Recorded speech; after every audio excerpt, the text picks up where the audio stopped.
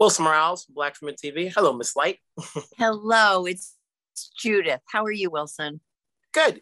It never seems like you're always on TV because I watch countless hours of Law and Order whenever it's on. And so Right. there's never a time when you're not on TV. So that goes to say you're always in different projects. What went into saying yes to playing Joan? Say that again. What went into playing Joan? What went into saying yes? It, Look, I've never gotten to play a character like this. And what's so exciting about it, and also incredibly valuable, is the comedy, the drama, the horror, and what does it mean to be a person who has had mental health issues for such a long time? And how does she deal with that? And one of the things that this show is doing, I think, and that Jeff and Sharon have done in creating these characters, is that they're multidimensional. And you also see, wait a minute, you think it's going to be one thing and then it becomes something else.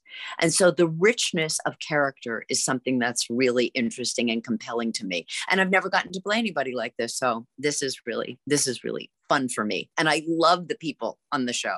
I mean, Courtney's such a darling, and she's working so hard, and she's so good in this.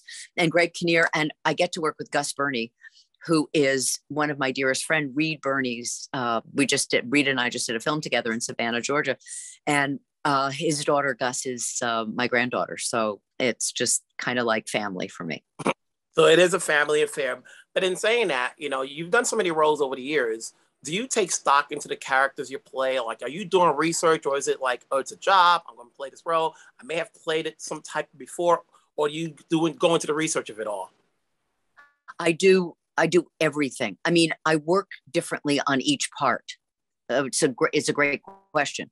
The one of the things that I really wanted to do with this was to really go deeper into investigating mental illness and what it means to be on lithium for such a long time, and how does one react in that, and what can be found that's dramatic and poignant and important and informational, but at the same time funny, and how one deals with oneself. And the show is dealing with all of those issues. It's dealing with mental illness. It's dealing with spousal relationships, spouses and parents and children, and also women as they age. So there's this kind of conglomerate of work that I do when I start to see what the script is saying and how the script is really focusing on this particular character and how she's relating to other people. So I do